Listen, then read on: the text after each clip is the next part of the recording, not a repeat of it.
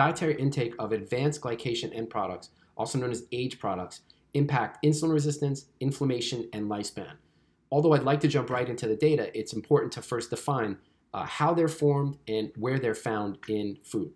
So first, in looking at the simplified cartoon here, we can see that starting from bread, when you heat bread for some period of time, that forms the brown, the crisp, and of the molecules that are found in the brown and the crisp are AGE products, amongst other molecules. But some of the molecules that are or metabolites that are found in there are AGE products. So two of the AGE products that are found or formed during the browning process, I've shown them here. So N6-carboxymethylysine, also known as CML, and methylglyoxal. So I'm going to talk about those two AGE products a lot as I go through this video. So where are AGE products found in the diet? So this is CML content, so again, carboxymethylysine in a few different foods, and just illustrating how cooking foods at a high temperature higher than 100 degrees Celsius, 200 degrees, 212 degrees Fahrenheit, so anything higher than boiling temperature will create more AGE products. So just looking first at raw cashews, we see the CML content 6730 kilounits per 100 grams of cashews, but then roasting, there's a greater formation of AGE products, around 3,000 units. Now, it isn't just cashews that have this issue. So roasting sunflower seeds, we see also around a 2,000 unit increase in CML content because of roasting. But then going to something like beef, beef has a relatively lower CML content when it's raw. But when you broil it, grill it, or pan fry it, we can see a dramatic increase, from 10-fold for broiling and grilling to 14-fold increase in AGE product CML content for beef. Now, I'm not using this data to demonize beef, just to illustrate that there may be healthier ways to prepare it if your goal is to reduce AGE product content. So one way is by stewing the beef, so cooking it at a lower temperature for a longer period of time. We can see that stewing beef has about a 3-fold less AGE product content compared with broiling and grilling, around a 4 to 5-fold less than pan frying, and only about a 3.5-fold increase compared to raw. So stewing may be better in terms of AGE product content. So I haven't shown you why AGE products are important, so let's have a look at that data in terms of AGE products and their impact on health and lifespan. So first, reducing dietary AGE products increases lifespan in male C57 black 6J mice. Now, there's no data for females. This is the data that exists. So first, they fed mice a regular AGE product, a regular diet containing normal amounts of AGE products, and then a lower AGE product diet that they made by heating the animal pellet at a lower temperature. So first, we can see that the macronutrient composition of both diets are the same. So any effects we would see would not be because of macronutrient composition. However, you can obviously see that the AGE product content is half in the low AGE diet. So what effect did eating the low AGE diet have on lifespan? So here we're looking at survival. So this is a survival curve plotted on the y-axis against age in weeks on the x-axis. So when comparing the 50% survival, which they've already highlighted for me with the black line, we can see that eating the low AGE diet increased lifespan, as indicated by the arrow, both average and maximal lifespan compared to the regular AGE diet. So an obvious question when seeing these data is, well, did the mice eat less food on the low AGE diet? And that would basically induce a calorie restriction, which could explain this lifespan extending effect of the quote-unquote low AGE diet. So they measured that, and first we can see in the inset of this figure here that food intake between the two groups was not different. So the lifespan extending effect of the low AGE diet was not related to eating less food. Also interestingly though, in the bigger picture, the body weight plotted on the y-axis against age, we can see that the body weight for the low AGE diet fed mice in the black triangles was lower, albeit not statistically significant, was lower than the regular AGE diet for the majority of the study, and then finally became statistically significant starting at 96 weeks on the diet. So this data would suggest that eating the low AGE diet improved metabolism. So their metabolism is more efficient. So because they're not eating less food, they're eating the same amount of food, but they have a lower body weight, which suggests more efficient utilization of nutrients, so that they're not carrying more body fat because of an inefficient metabolism. All right, so that's the effect of a low-age diet on lifespan, an extension of lifespan on the low-age diet. What's the effect of a high-age diet plus calorie restriction, which is the gold standard of lifespan extension? So first, in looking at the diets between the three groups, so we have the regular diet, a CR diet, and then a CR diet fed a high amount of age products, which they heated the mouse pellet for longer, resulting in more age products in the mouse food. So before we go into that, first it's important to note that the macronutrient composition of the three diets between these three different groups, regular CR and CR high, was not different. So protein, fat, carbs, and calories, all the same between the diets.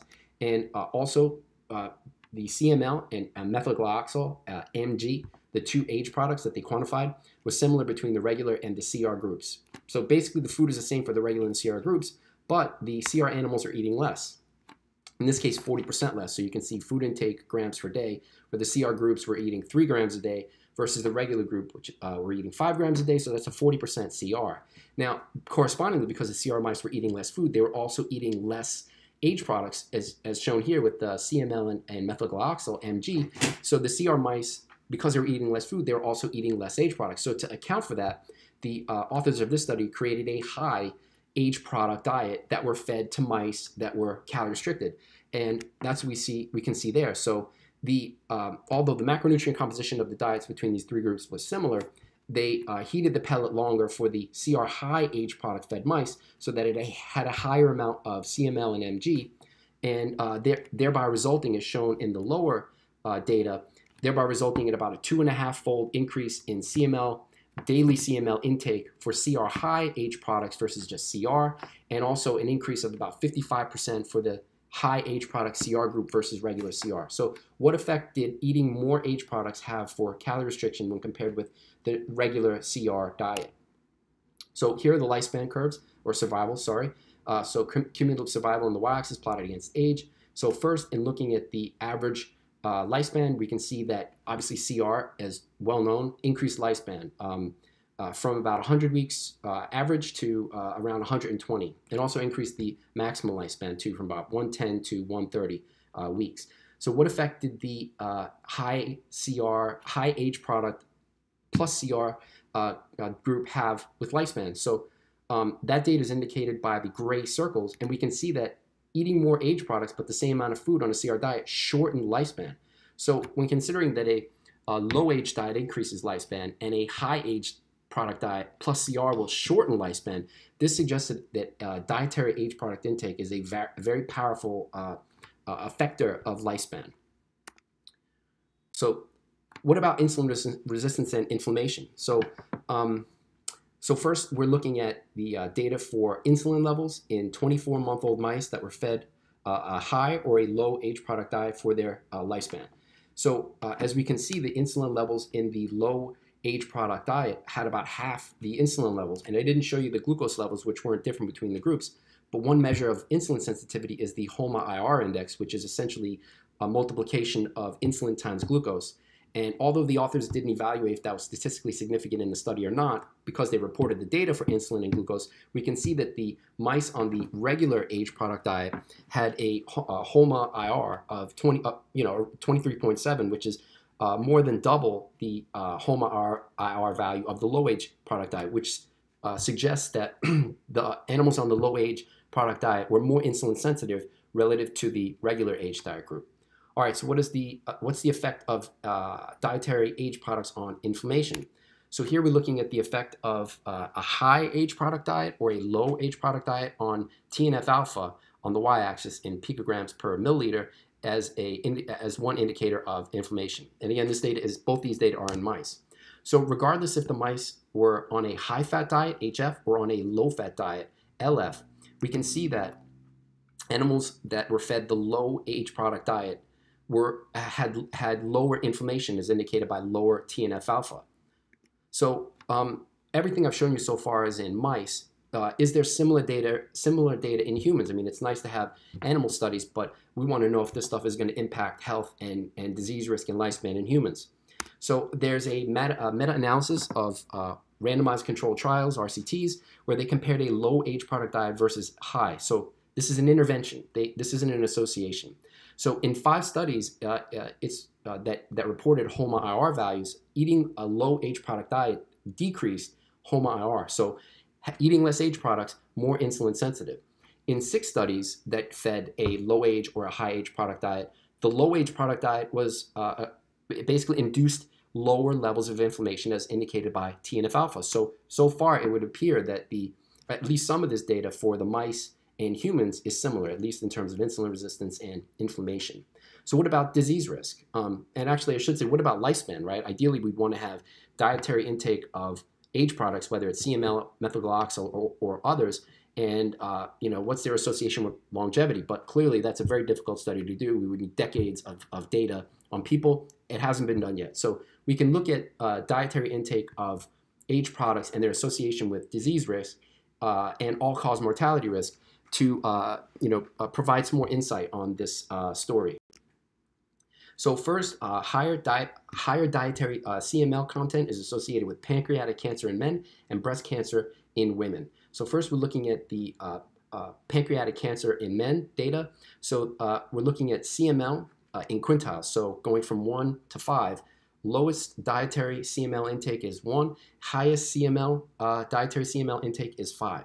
And we're looking at the fully adjusted model, not partially adjusted with the other hazard ratios at 3 and 4 there, so they adjusted for many things but not everything. We're looking at the fully adjusted model. When comparing a low dietary intake of CML with the higher intakes, in this case the 4th and 5th quintiles, we see a 54% and a 40% increased incidence or increased risk of having pancreatic cancer. So higher dietary age, dietary CML intake is associated with a higher pancreatic cancer incidence in men. Now, similar data is obtained for women. So again, we're looking here at quintiles of CML, dietary CML intake. So Q1 is a low dietary intake of CML, the age product CML, and Q5 is a high dietary intake.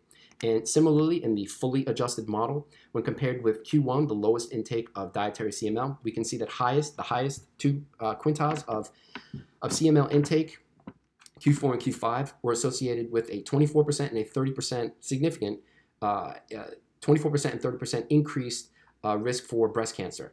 So having a higher intake of dietary age products, so far it's associated with worse outcomes. Now, all of the data doesn't show that though. In a study published 2 weeks ago, actually the converse data was reported. So an 11% decreased all-cause mortality risk, ACM risk, for the highest versus the lowest intake of dietary CML was reported in men. They didn't find an association between age product intake with women. So this is opposite, the hypothesis being for dietary age products being bad for health and disease risk, because this association suggests that dietary age products would be associated with a lower death from all causes risk. So let's have a little deeper look at that data. So in the previous slide, I showed you data for cancer in men and women. So first, they reported dietary intake of CML with quartiles this time, Q1 to Q4. So lowest intake of dietary CML, Q1, highest intake, Q4. And for cancer mortality, they didn't see an association, a significant association for cancer mortality with dietary CML intake. Similarly, they didn't see an association between dietary CML intake with CVD mortality. But they did find a significant association for non-cancer, non-CVD mortality, which is a big box. It could be lots of different things. It could be respiratory diseases. It could be accidents. It could be a lot of different things. But nonetheless, they found a 26% decreased risk of non-cancer, non-CVD mortality in the fully adjusted model in association with dietary age products. Now, this is the only study that's been reported for the association between dietary age product intake with all-cause mortality. So more data is definitely needed to discern what's the true story. But so far, based on the cancer data and this one study, I'd suggest, and based on the data for the insulin resistance and inflammation story, both in mice and humans, and the animal data showing the effects of age products on lifespan, I'd suggest that there's more than enough data to support the hypothesis that reducing dietary age products may be an important strategy to improve health and potentially lifespan in people. All right, that's all I've got. You can find me lots of places online. Have a great day.